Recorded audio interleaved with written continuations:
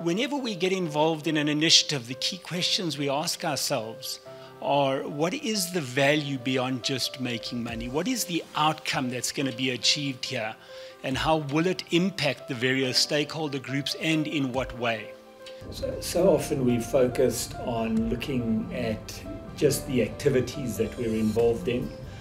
We haven't really focused on what are the outcomes, what's being achieved through what we do. And through focusing on impact and understanding where we're moving to, we're able to work with clients to drive value far beyond financial value.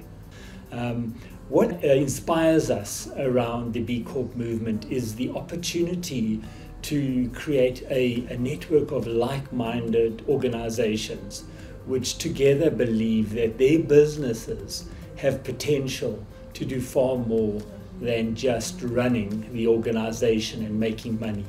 Making money is very important, and that is significant, but the reality is that businesses have so much more potential, and the opportunity working with B Corp has been about identifying those broader areas, networking with organizations across the world, and really driving towards organizations that have got purpose.